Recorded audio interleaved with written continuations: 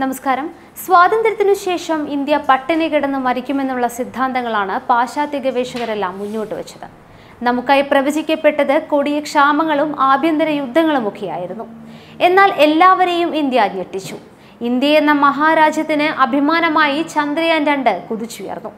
പതുക്കെ പതുക്കെ നമ്മുടെ രാജ്യം ഒരു സാമ്പത്തിക രാഷ്ട്രീയ ശക്തിയാവുകയാണ്. ഇതിന് അടിവരയിടുകയാണ് നമ്മുടെ ചന്ദ്രയാൻ ദൗത്യവും.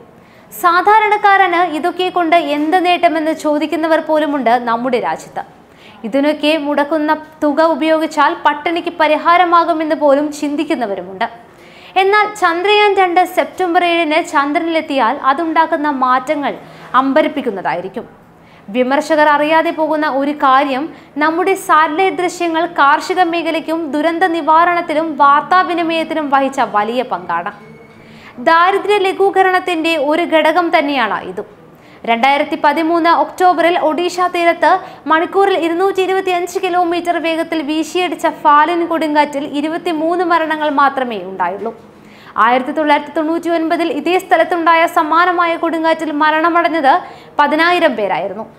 ബഹിരാകാശത്ത് ഭ്രമണം ചെയ്യുന്ന ഇന്ത്യൻ കാലാവസ്ഥാ നിരീക്ഷണ ഉപഗ്രഹങ്ങൾ നൽകിയ വിവരങ്ങൾ അനുസരിച്ച് കൊടുങ്കാറ്റ് എപ്പോൾ എവിടെ വീശിയടിക്കുമെന്ന് പ്രവചിക്കാനും 10 ലക്ഷം പേരെ മാറ്റിപ്പാർപ്പിച്ച് മുൻകരുതലുകൾ എടുക്കാനും കഴിഞ്ഞതുകൊണ്ട് മാത്രമാണ് മരണസംഖ്യ ഇത്രയും ലഘൂകരിക്കാൻ ഇന്ത്യക്ക് കഴിഞ്ഞത്.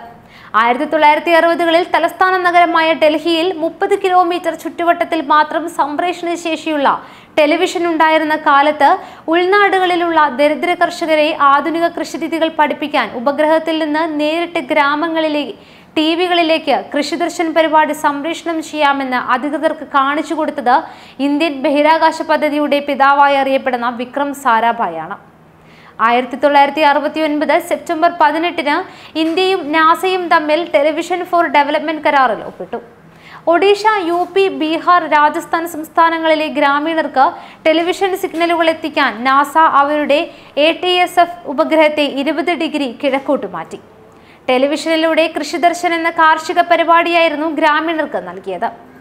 ഇന്ത്യയുടെ ഹരിത വിപ്ലവത്തെ ത്വരിതപ്പെടുത്താൻ ടെലിവിഷനും സഹായിച്ചു എന്നത് പിൽക്കാല ചരിത്രം. ഇന്ത്യയുടെ ആദ്യത്തെ ഭൗമ നിരീക്ഷണ ഉപഗ്രഹം IRS-1 ആണ്. ഇന്ത്യയുടെ വനവിസ്തൃതി 14% നിന്ന് 11% കുറഞ്ഞെന്ന കാര്യം കണ്ടെത്തിയതും ഈ ഉപഗ്രഹം തന്നെ. രാജ്യത്ത് മൊത്തമുള്ള തരിശു നിലത്തിന്റെ വിസ്തൃതി കണക്കാക്കിയ IRS-1 തന്നെയാണ് ഇന്ത്യയിലെ ഭൂഗർഭജലത്തിന്റെ അളവിനെപ്പറ്റി ശാസ്ത്രീയമായി വിവരങ്ങൾ ശേഖരിച്ചതും. കുഴൽക്കിണറുകൾ കുഴിക്കുമ്പോൾ വെള്ളം കണ്ടെത്താനുള്ള സാധ്യത 45% നിന്നും 90% വർദ്ധിപ്പിച്ചു ഈ കണ്ടെത്തൽ.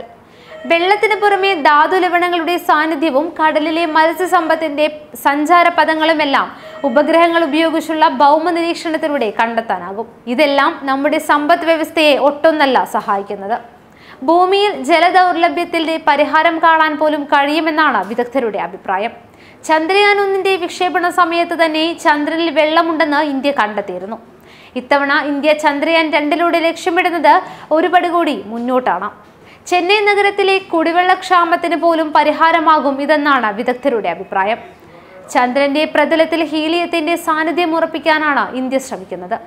റേഡിയോ ആക്റ്റീവ് തരംഗങ്ങളില്ലാത്ത ഹീലിയത്തെ ഉപയോഗിച്ച് ഇതിൽ പരിഹാരമാകാനും കഴിയും. ഒരു തീരദേശ നഗരമായിരുന്നിട്ട് പോലും ചെന്നൈക്ക് കുടിവെള്ളക്ഷാമമുണ്ട്. ഹീലിയത്തിന്റെ ഉപയോഗത്തിലൂടെ കടൽ വെള്ളം കുടിവെള്ളമാക്കി മാറ്റാനും കഴിയും. ഗെസ്ലർ ടെക്നോളജിയിലൂടെ വലിയ എനർജി ഉപയോഗിച്ചാണ് ഈ പ്രക്രിയ നടക്കുക. ഇതിനാണ് ഹീലിയത്തിന്റെ സാന്നിധ്യം സഹായകമാകുന്നത്. അതുകൊണ്ട് തന്നെ ചന്ദ്രയാൻ 2 വിക്ഷേപണം ഇന്ത്യയിലെ ദാരിദ്ര്യ നിർമ്മാർജ്ജനത്തിൽ നിർണായക പങ്ക് വഹിക്കുമെന്നതിൽ സംശയമില്ല.